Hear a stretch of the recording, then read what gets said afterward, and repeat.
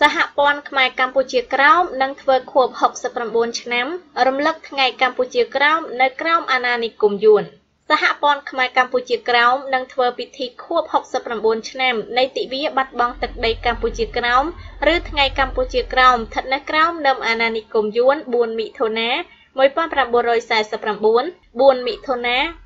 2018នៅប្រទេសបារាំងនាថ្ងៃអាទិត្យទី3ខែមិថុនាខាងមុខនេះពិធីនេះធ្វើនៅវត្តពោធិវង្សនាទីក្រុងប៉ារីសដោយមានថ្នាក់ដឹកនាំសហព័ន្ធខ្មែរកម្ពុជាក្រោមជាច្រើនរូបមកពីប្រទេសនានាចូលរួមថ្លែងសាររំលឹកឡើងវិញនៅមេរៀនប្រវត្តិសាស្ត្រនាំឲ្យបាត់បង់ទឹកដីកម្ពុជាក្រោមសោកនាដកម្មរបស់ពលរដ្ឋខ្មែរក្រោមនៅក្រោមនឹមអាណានិគមយួននិងស្វែងរកដំណោះស្រាយបញ្ហានានាដែលពលរដ្ឋខ្មែរក្រោមម្ចាស់ស្រុកកំពុងតែប្រឈមនឹងការរំលោភសិទ្ធិមនុស្សពីសំណាក់រដ្ឋការយួនគណៈកម្មការនយោបាយទាំងអស់ថ្នាក់ដឹកនាំតំបន់និងសាខានៃសហព័ន្ធខ្មែរកម្ពុជាក្រោមនៅប្រទេសនានានឹងចូលរួមប្រជុំនៅក្នុងពិធីនេះបន្ទាប់ពីពួកគាត់បានចូលរួមធ្វើសន្និសីទអន្តរជាតិរបស់សហព័ន្ធខ្មែរកម្ពុជាក្រោមស្ដីពីជនជាតិដើមខ្មែរក្រោមនៅទីក្នុងព្រឹទ្ធសភាបារាំងនៅថ្ងៃទី2ខែមិថុនាខាងមុខនេះនៅថ្ងៃទី4ខែមិថុនាឆ្នាំ1949បារាំងចុះហត្ថលេខាផ្ទេរដែនដីកូសាំងស៊ីនឬដែនដីកម្ពុជាក្រោមដែលសពថ្ងៃជាភាគខាងត្បូងនៃប្រទេសវៀតណាមឲ្យទៅជារដ្ឋចំណុះវៀតណាមចាប់តាំងពីពេលនោះមកជនជាតិដើមខ្មែរក្រោមត្រូវស្ថិតនៅក្រោមនឹមអាណានិគមយួនរហូតមកដល់សព្វថ្ងៃគណៈកម្មការស្ត្រីនៃសហព័ន្ធខ្មែរកម្ពុជាក្រោមនឹងប្រារព្ធទិវានារីអន្តរជាតិគណៈកម្មការស្ត្រីនៃសហព័ន្ធខ្មែរកម្ពុជាក្រោមនឹងប្រារព្ធទិវានារីអន្តរជាតិនៅថ្ងៃសៅរ៍ទី3ខែមិនិនាខាងមុខនេះនៅរដ្ឋ Pennsylvania សហរដ្ឋអាមេរិកដើម្បីចូលរួមអបអរសាទរខួប107ឆ្នាំនៃទិវានារីអន្តរជាតិ8មិនិនាក្នុងការលើកកម្ពស់សិទ្ធិរបស់នារីយោងតាមសេចក្តីជូនដំណឹងរបស់អ្នកស្រីសឿងធីនិតជាប្រធានស្ត្រីនៃសហព័ន្ធខ្មែរកម្ពុជាក្រោមបានបញ្ជាក់ថាពិធីនេះនឹងធ្វើនៅភោជនីយដ្ឋានមួយនាទីក្រុង Philadelphia រដ្ឋ Pennsylvania ចាប់ពីម៉ោង 7 ព្រលប់ដល់ 12 អាធ្រាត្រដោយមានថ្នាក់ដឹកនាំសហព័ន្ធខ្មែរកម្ពុជាក្រោមចូលរួមថ្លែងសារដល់អ្នកគាំទ្រឲ្យបានដឹងពីផែនការនិងសកម្មភាពថ្មីៗរបស់សហព័ន្ធខ្មែរកម្ពុជាក្រោមផងដែរនៅដែនដីកម្ពុជាក្រោមពលរដ្ឋខ្មែរក្រោមមិនមានសិទ្ធិធ្វើទិវានារីអន្តរជាតិដើម្បីនិយាយអំពីបញ្ហាផ្សេងៗដែលស្ត្រីខ្មែរក្រោមកំពុងតែប្រឈមឡើយព័ត៌មានបន្ថែមសូមលោកអ្នកតាក់ទងគណៈកម្មការចាត់តាំងកម្មវិធីតាមរយៈទូរស័ព្ទទី1អ្នកស្រីសឿងធីនិត267 240 5603ទី2លោកថាត់ថៃ267 808 0279នៅដើមខែមិថុនាខាងមុខនេះសហព័ន្ធខ្មែរកម្ពុជាក្រោមនឹងរៀបចំសន្និសីទអន្តរជាតិមួយនៅក្នុងអគារព្រឹទ្ធសភានៃប្រទេសបារាំងដើម្បីធ្វើការតស៊ូមតិលើឆាកអន្តរជាតិឲ្យមជ្ឈដ្ឋានបរទេសយល់ដឹងអំពីប្រជាជាតិខ្មែរកម្ពុជាក្រោមកាន់តែច្បាស់ជាងមុននិងជំរុញឲ្យបរទេសជួយស្វែងរកដំណោះស្រាយក្នុងការធ្វើឲ្យរដ្ឋាភិបាលវៀតណាមគោរពសិទ្ធិជនជាតិដើមខ្មែរក្រោមនៅដែនដីកម្ពុជាក្រោមនាងថាច់មេតានអាននៅខ្លឹមសារដើមនៃសេចក្តីជូនដំណឹងអំពីសន្និសីទនេះដូចតទៅសេចក្តីប្រកេននិងជូនដំណឹងអំពីសន្និសីទអន្តរជាតិរបស់សហព័ន្ធខ្មែរកម្ពុជាក្រោមស្តីពីសិទ្ធិមនុស្សនៅក្នុងប្រទេសវៀតណាមផ្ដោតលើករណីជនជាតិដើមខ្មែរក្រោមសហព័ន្ធខ្មែរកម្ពុជាក្រោមនឹងរៀបចំសន្និសីទអន្តរជាតិនៅប្រទេសបារាំងក្រោមប្រធានបទសិទ្ធិមនុស្សនៅក្នុងប្រទេសវៀតណាមផ្ដោតលើករណីជនជាតិដើមខ្មែរក្រោមដែលនឹងប្រព្រឹត្តទៅនៅថ្ងៃសៅរ៍ទី2ខែមិថុនាឆ្នាំ2018ខាងមុខនេះនៅក្នុងអគារព្រឹទ្ធសភាបារាំងនាទីក្រុងប៉ារីសសន្និសីទនេះរៀបចំដោយសហព័ន្ធខ្មែរកម្ពុជាក្រោមអង្គការប្រជាជាតិនិងប្រជាជនគ្មានតំណាង UNPO និងសមាជិកព្រឹទ្ធសភាបារាំងថ្នាក់ដឹកនាំសហព័ន្ធខ្មែរកម្ពុជាក្រោមនៅប្រទេសនានាជុំវិញពិភពលោកនឹងចូលរួមប្រជុំនៅក្នុងសន្និសីទនេះដោយមានអ្នកជំនាញបរទេសស្ដីពីកម្ពុជាក្រោមនឹងចូលធ្វើជាវាគ្មិន តាមការអញ្ជើញរបស់សហព័ន្ធខ្មែរកម្ពុជាក្រោមដើម្បីថ្លែងអំពីប្រវត្តិកម្ពុជាក្រោមនិងបញ្ហាសិទ្ធិមនុស្សនានានៅខ្មែរក្រោមដែលកំពុងតែប្រឈមនឹងការរំលោភសិទ្ធិមនុស្សពីសំណាក់រដ្ឋាភិបាលបកកុម្មុយនីសវៀតណាមសព្វថ្ងៃវាគ្មិនបរទេសរួមមានដូចជាបណ្ឌិត Philip Tyler មកពីប្រទេសអូស្ត្រាលីជាអ្នកសរសេរសៀវភៅប្រវត្តិសាស្ត្រកម្ពុជាក្រោម The Khmer Lens of Vietnam លោក Phil Robertson ជានាយករងប្រចាំអាស៊ីនៃអង្គការឃ្លាំមើលសិទ្ធិមនុស្ស Human Rights Watch បណ្ឌិត Joshua Cooper ជានាយកវិទ្យាស្ថានសិទ្ធិមនុស្សរដ្ឋ Hawaii អ្នកស្រី Tina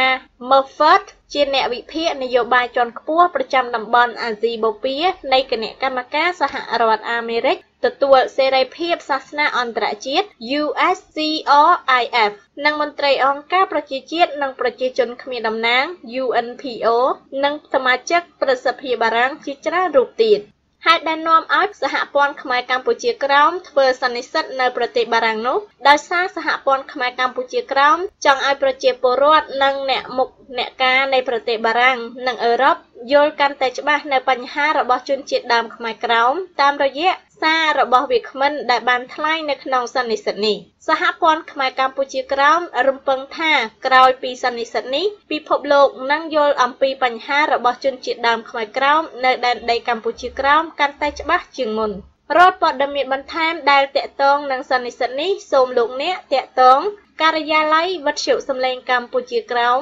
VOKK តាមរយៈទូរស័ព្ទលេខ408 550 5060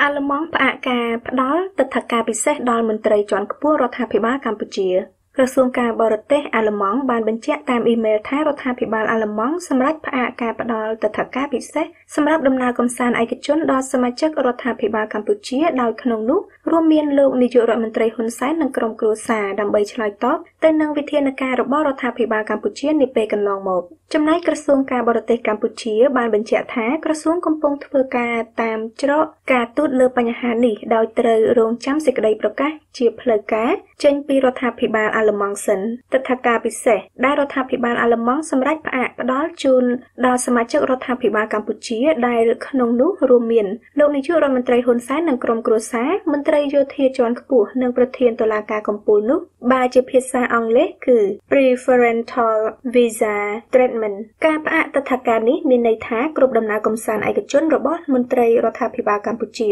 ដូចមានរៀបរាប់ខាងលើនឹងលែងផ្ដល់ឲ្យជាពិសេសហើយគឺផ្ដល់ដូចអ្នកទេសចរទូទៅធម្មតានិយាយឲ្យស្រួលស្ដាប់គឺការផ្ដល់ទិដ្ឋាការឬវីសានេះមិនមែនជាការផ្ដល់លក្ខណៈពិសេសពលគឺជាការធ្វើភ្លាមបានភ្លាម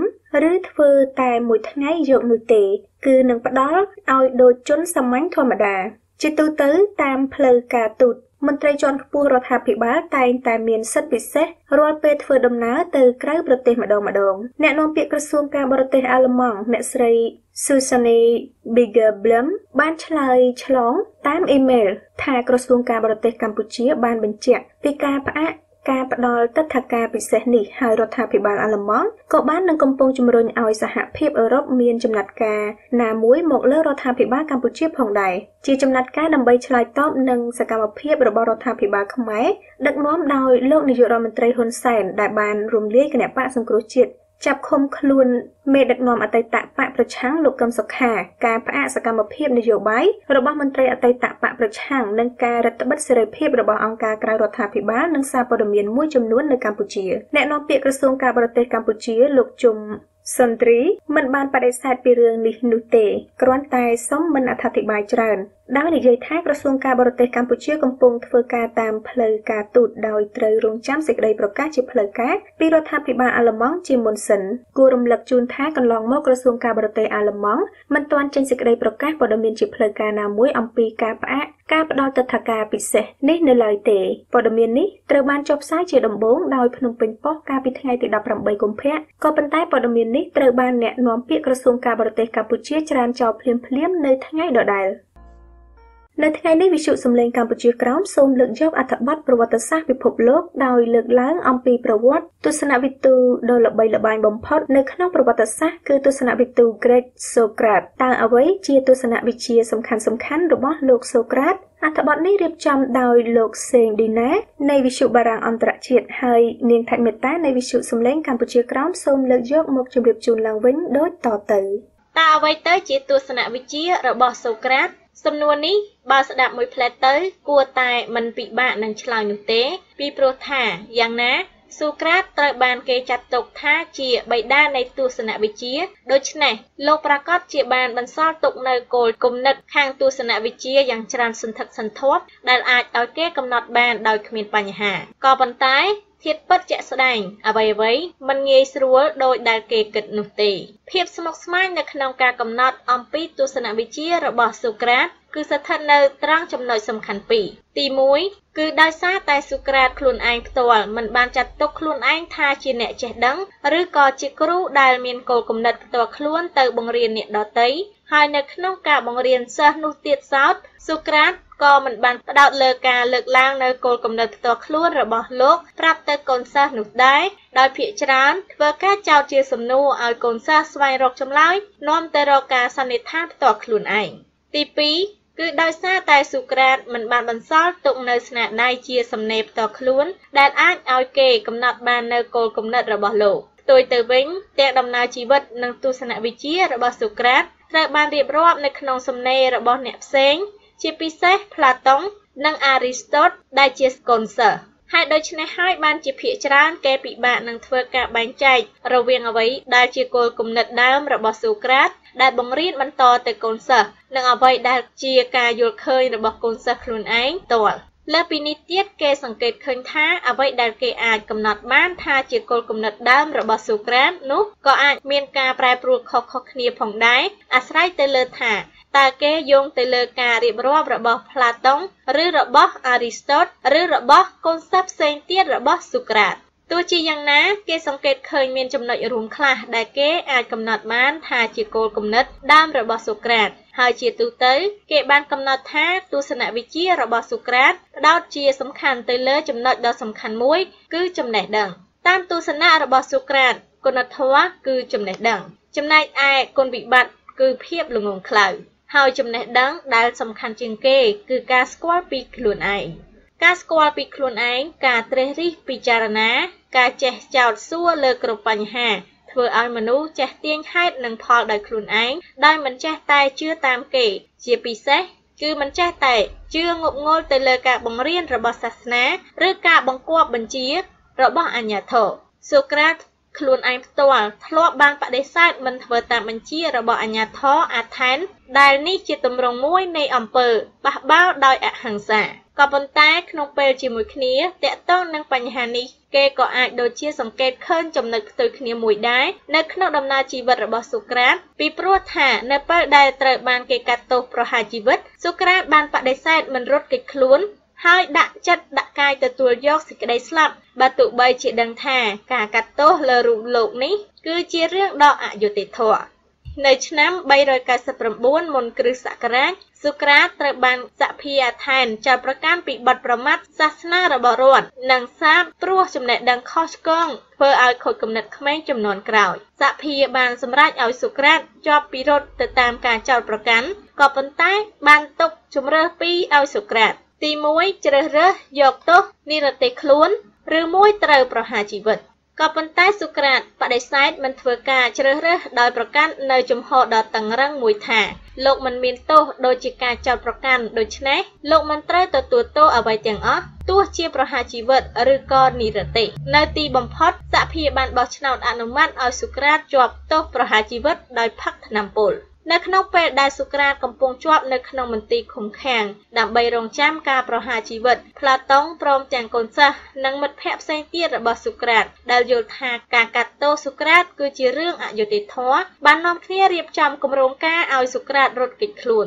ក៏ប៉ុន្តែសូក្រាតបដិសេធមិនរត់គេចខ្លួនហើយសុខចិត្តទទួលយកទោសប្រហារជីវិតទៅតាមការសម្រេចរបស់សភាដោយថែមទាំងបានទទួលយកថ្នាំពុលមកផឹកដោយខ្លួនឯងនៅថ្ងៃប្រហារជីវិត យោងតាមសំណេររបស់ផ្លាតុងសូក្រាតបដិសេធមិនរត់គេចពីទោសប្រហារជីវិតដោយលើកហេតុផលថាគំនិតមានតម្លៃជាងរូបរាងហើយចំណេះដឹងនិងគុណធម៌មានតម្លៃជាងជីវិតសម្រាប់សូក្រាតការរត់គេចពីទោសប្រហារជីវិតគឺធ្វើផ្ទុយពីគោលគំនិតរបស់លោកដែលតែងតែលើកឡើងថាករណីជាកិច្ចដ៏ចម្បងបំផុតរបស់ពលរដ្ឋនៅក្នុងរដ្ឋមួយគឺចាំបាច់ត្រូវតែគោរពយ៉ាងខ្ជាប់ខ្ជួនតាមច្បាប់របស់រដ្ឋបើទោះបីជាច្បាប់នោះអយុត្តិធម៌ក៏ដោយយោងតាមសូក្រាតបើសិនជាគេយល់ថាច្បាប់ណាមួយមានភាពអយុត្តិធម៌គេត្រូវស្វែងឲ្យមានការលុបចោលឬកែប្រែច្បាប់នោះក៏ប៉ុន្តែដរាបណាច្បាប់នៅជាធរមានគេចាំបាច់ត្រូវតែគោរពតាមសូក្រាតប្រកាន់ជំហរយ៉ាងច្បាស់ថាការកាត់ទោសប្រហារជីវិតរូបលោក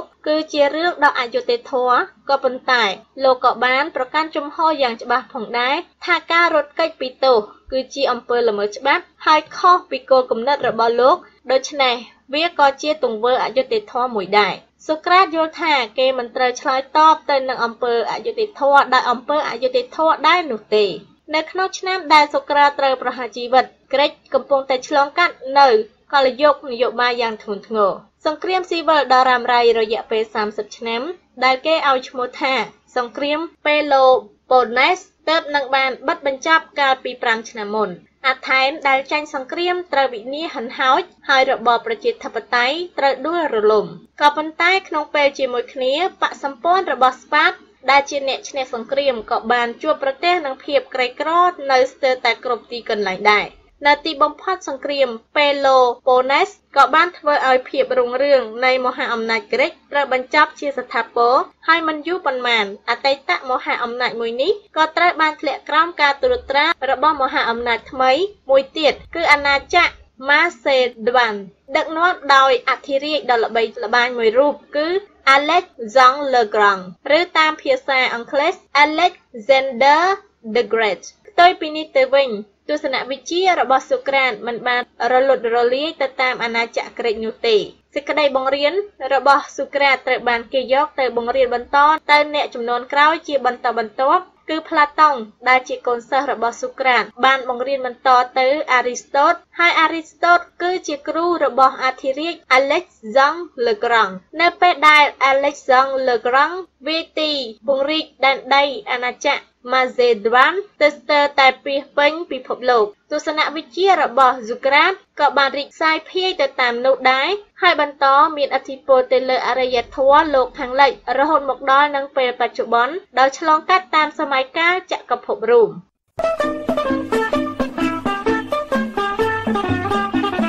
ចា៎លោកអ្នកស្ដាប់ជាទីមេត្រីកម្មវិធីផ្សាយនៃវិទ្យុសំឡេងកម្ពុជាក្រោមដែលបានផ្សាយជូនលោកអ្នកស្ដាប់នៅពេលនេះចាប់តែប៉ុណ្ណេះសូមលោកអ្នកនាងរងចាំស្ដាប់កម្មវិធីផ្សាយនិងអានព័ត៌មានរបស់យើងខ្ញុំជារៀងរាល់ថ្ងៃតាមរយៈគេហទំព័រ www.vokk.net នាងខ្ញុំថៃសុចិត្តាព្រមទាំងសហការីនៃក្រុមផ្សាយទាំងអស់សូមអរគុណនិងសូមជម្រាបលា